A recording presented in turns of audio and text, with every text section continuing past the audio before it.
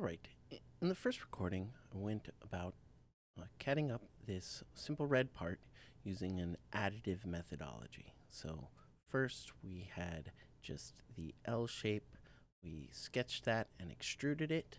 Then we added a block to the edge and then extruded here to create this piece. And so we're adding on blocks or adding on areas of the model, adding to it, and that's what we might refer to as additive construction. In this video, we're going to go ahead and walk through a subtractive method. So I click the plus to create a new design. I'm going to go up and click Save right now, and then I'll call this red part Subtractive. All right, and click Save. Then it saves it up here and creates it in my data panel. If you want, you can then minimize your data panel, or if you want, you can leave it open. Up to you. Depends on how you want to use your screen. So the first thing I'm going to do is I'm going to create a overall block that is for this sketch, and basically a 1.5 inch cube starting at the origin. So I selected my XY plane. I'm going to move up and to the right, and then once that's highlighted, I'm going to go ahead and type 1.5. Then I hit Tab on my keyboard, 1.5, and then hit Enter. And so now I have a square that is 1.5 inches by 1.5 inches. Click Finish Sketch. Then I'm going to go to Extrude. Take the little blue arrow, pull it towards me, and type 1.5. So now I've created a block that is 1.5 by 1.5. If I double click on my scroll wheel, it zooms in to fit to screen here. And now I'm going to cut away sections until it looks like the part that I'm trying to make. So the first step, I'm going to start a new sketch. I'm going to click on the top face, and then I'm going to select my 2-point rectangle tool, move to the lower right-hand corner, left click once, move up and to the left, and now I'm going to type 0.75, hit the tab key, and type 0.75, then hit enter. Now I've got this square fully dimensioned. The sides are black, which means it's fully constrained because it has a constraint here, and then all the sides are equal and dimensioned, and then I will finish the sketch.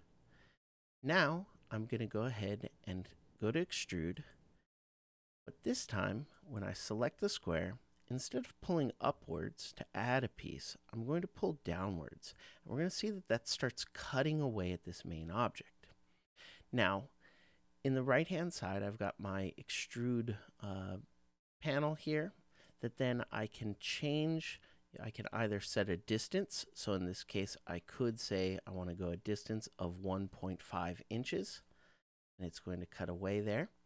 So let's go ahead and we'll do the first one like that. 1.5 inches, it extrudes through. It's set to cut. This will default when I begin to grab the blue arrow and pull it down into the object. It'll default to cut, but you can always switch these to be additive or to join or intersect. Here we're going to do cut, and I'm going to click OK, and that's going to remove that section of the large cube, or you might say it's going to subtract it. Now the next thing, I'm going to start another sketch. In this case, I want to click this inside face. I'm going to get my rectangle tool, click in the upper right-hand corner, move down.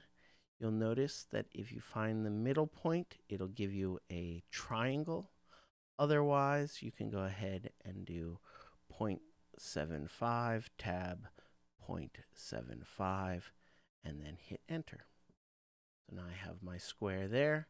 I'm going to finish the sketch. In this case, I'll hit E for extrude rather than moving my mouse up there. And then Now I'm going to go ahead and I'm going to select the square and start pushing the arrow in. And rather than setting a distance this time, I'm going to change my extent to go to object. And in this case, I'll go ahead and orbit around, click the far side of the object, and it's going to automatically cut to that wall. So that's another way I can set the depth of my extrusion or the depth of my cut. And then I'll go ahead and click OK. Now we need one last maneuver here. So I'm going to go ahead and create a sketch, select this side, go to my rectangle tool, click in the corner, lock to this corner. I can see it's 0.75, 0.75. Finish my sketch. Click extrude, click on this. And then the last option I've got is to push this inward, that I'm in cut. And instead of distance object, I'm going to go ahead and do all. And that's going to cut through all of the object, no matter what's there, how big it is. And then click OK. And now, if I go back to my home view, you can see I have created the same part as I did when I did the additive structure, but through a subtractive method.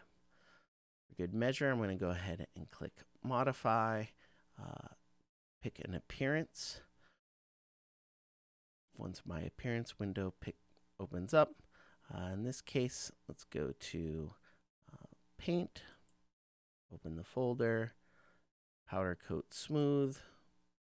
I could do a red, but let's go ahead and do yellow this time. Grab that, put it on there, and now I have a yellow puzzle cube part, similar to my red one.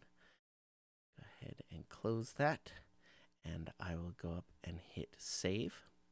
Now you'll notice that it says Add Version Description, and I'm going to go ahead and say Complete Subtraction. Subtractive model.